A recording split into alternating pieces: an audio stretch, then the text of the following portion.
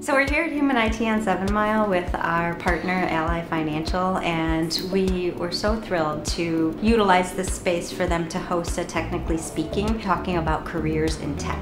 Today's workshop made a difference for the Detroiters in a couple different ways. One, we were able to work with Human IT to make a contribution, so folks walked away with $150 to be able to shop in this great store and get access. Second thing is we opened up the possibility about careers in technology, where we shared what some of the Ally folks are doing and provided some education on that. It's really important today that people have access to technology, the skills to use that technology, because ultimately so much of our lives today is based on technology, and having that digital access to internet, information, and all the services that are available to us in our community. An event like we're hosting today at Human IT on 7 Mile with Ally is critical to helping us move our mission forward.